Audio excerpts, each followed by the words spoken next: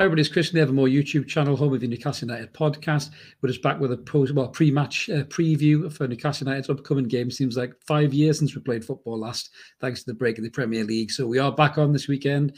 We'll be taking on Bournemouth AFC, which is the Eddie Howe derby at St James's Park, 3 p.m. on a Saturday. So we're just going to have a little look at it, share my thoughts on how I think the game's going to go and how we're going to line up. So just before we do, a little bit of housekeeping. If you haven't already, please click the like and subscribe button. It would really help us grow the channel. Really appreciate you coming on board. We're sitting at about 1,818, I think it is now. So we're getting really close to 1,900. So please click the button, help us get there. You won't regret it. All free content, 2 live shows a week, and then pop-up videos like this. So let's get stuck into this then.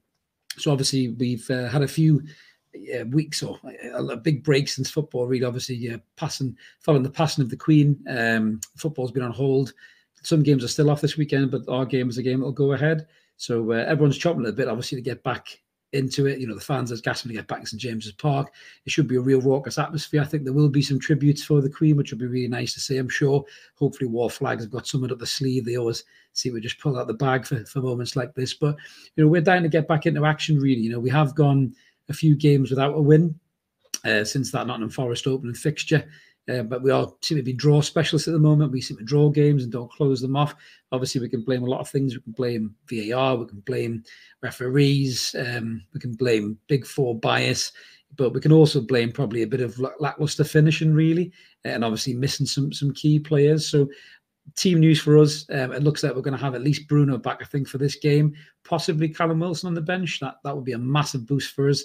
But it might be a bit too soon for Maxi. So just having a look at how I think we're going to line up going into this game. I do think Eddie Howe is going to pull something out of the bag here. And when I say something out of the bag, I think he's going to give the young man his start against Bournemouth and St James's Park. We've been talking about him for weeks. Me and PK are a huge fan of the lad, much like everybody else. Elliot Anderson, I believe this is how we're going to line up. So obviously, man of the moment, Nick Pope in goal. Absolutely brilliant. Probably the best keeper in the Premier League at the moment. Certainly should be England's number one. No doubt in my mind about that. Steady back four of Trippier, Shaw, Botman and Target. Again, who's very unlucky not to be in the England squad. The midfield three, I think Joe Willock will keep his place. Me and Mark did a video of Joe Willock recently, just how he's evolved as a player. He is getting into goal scoring opportunities, and we really hope that a team like Bournemouth, who possibly leave space for him to find those positions, might give him the chance to break his duck and get his goal. Bruno will be back, I'm sure, pulling the strings in midfield, which is massive for us. He's been such a loss. Joe Linton, the engine in midfield. You know, I think he's really going to look to dominate this game. And then in the front three, this is where I think the surprise package is going to be. Alexander Isak will obviously start the game. If Callum Wilson's on the bench, that'll be absolutely amazing. But I do think we're going to have Anderson and Miggy. It could easily be Fraser as well, but I do think that Anderson's going to get his chance to start this game.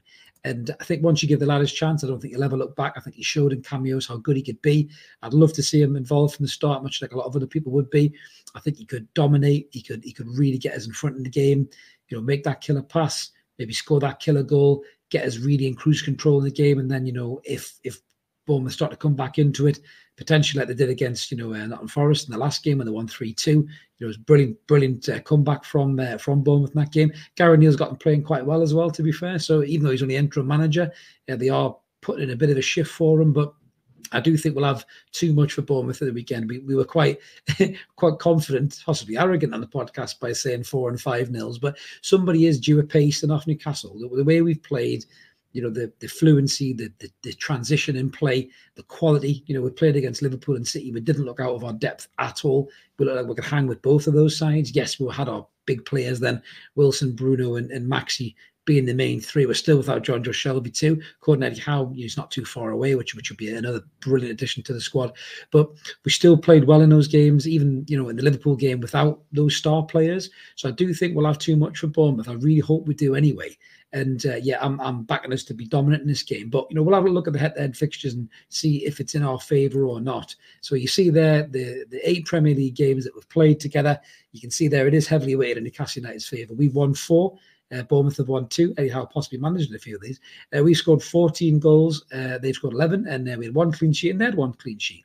So you can see that the last 5 games that we've played, you know, we've won 4-1, 1-2-1, drew 2-2, 1-2-1, and then drew 2-2 as well. So the odds are in favour here for Newcastle United to get that win. But you can see that Bournemouth are coming off the back of that 3-2 victory against Nottingham Forest, so they will be full of confidence.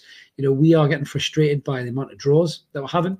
We have got the quality, and we've created opportunities to kill off those chances. We just haven't taken them. But I really do think that the space that Bournemouth will leave for the lads at the weekend, I really think will give us the opportunity to have a comfortable and comprehensive win here. If we've got the big players back, like Bruno in midfield in particular is the biggest, but even Wilson off the bench, be a big game for Callum Wilson. I'm sure he'll want to be fit for this. This is a club that has got a special place in Callum's heart. You know, he played a lot of games and scored a lot of goals for them, as Brian Fraser representing them really well. I know it went a bit sour towards the end. Matt Ritchie, Eddie Howe, you know, there's a real connection between these two clubs. The Bournemouth fans have been brilliant, you know, ever since we got Eddie Howe. They've been so complimentary. Very rarely you see an ex-manager get so universally praised and loved, but just testament to the kind of job that Eddie Howe did for the Cherries, taking them, you know, from the relative obscurity of lower league football up to Premier League football side. And yeah, I think there'll be a good atmosphere at the ground. I think there'll be a good atmosphere in the pubs as well around the ground. I think Bournemouth and Newcastle share a love and a kinship of Eddie Howe. And I think that'll resonate, you know, through the fans, which I think will be absolutely brilliant to see, you know, because that's what football should be about, really. You know, yes, we want to win the 90 minutes, of course, and the Bournemouth fans will be given stick and we'll be given stick. But at the end of the day, you know, Bournemouth seem like a decent club. And I hope they do well this season. Maybe not the weekend, obviously, but I hope they do well this season. You know, they need to get the managerial position sorted out. If it's Gary O'Neill, if it's not, they need to get on there. But, you know, in terms of the Bournemouth side, and like I say, it was a great win for them coming back. In terms of their main changes to the squad, again, we're not a Bournemouth podcast, but there is one thing I wanted to mention, and I know our squad member Di Reese would certainly want me to do this, and he'd tell me off if I didn't. But apparently David Brooks could be in for a return to the first team after building up his fitness for the under-21s. And those who didn't know, David Brooks not too long ago had a cancer situation, and obviously he had to, you know, withdraw from, you know, competitive football for quite a period of time, but he's got himself back and fit. And you know what, knowing the Newcastle fans as I do, if he comes off the bench, I think he'll get a massive round of applause for all corners of the ground for that. So it's really good to see David Brooks back in the world of football. Just a little touch I wanted to say there, because yeah, it seems like a really good player, you know, and that's a horrible thing to happen to anybody, and he looks like he's overcome it. So well done, David Brooks, and I really hope that he goes on and has a great season. Just not a good game on Saturday, hopefully. Set the rest of the Bournemouth players. But yeah, I'm feeling confident. I think there's a good chance we could win this and win this strong. Like I say, we are playing some good football. I think Isak will have learned his lessons as well from the Palace game. I think Willock will be learning lessons from the Palace game as well. He needs to take time, stop rushing the finish. And I think the goals are going to come, as Mark said, in our special. So yeah, I'm going to go for, I think I said 5-0 as a joke on the podcast. Realistically, I'm going to go for a 4-0 Newcastle United win here. I'm feeling really confident. I think we've got the quality to see Bournemouth off. You know, they'll be worried about this game. You know, St James's Park is a fortress to come to at the moment. The best of the best come here. You know, we were 3-1 up against them in Manchester City. Yes, we stepped off and let them back in. That's where we've got to change. That's where we've got to improve. We can't let teams get back into games. Bournemouth have showed they've got bounce back ability, you know, by coming back against Nottingham Forest and winning that game 3-2. So we really need to make sure we're disciplined at the back. You know, Pope has a good game, which he always seems to do. Touch wood, hopefully he will have again. You know, Bruno come back in that midfield will be huge if that can happen. Yes, and I'm backing Elliot Anderson to make that start and make the difference. So let us know what you guys think in the comments below. If you're as confident as I am, let's look forward to the game. As I mentioned at the start, if you haven't already and you like what we do, please click the like and subscribe button. We'd love you to come on board. We've got loads of content up our sleeves, all free of charge. Don't intend to charge anybody at these difficult times. So just make sure you smash that button and come and join us. So let's keep supporting that team. We'll call United. Let's hope for 3 points on Saturday. This is Chris signing off. See you later, guys.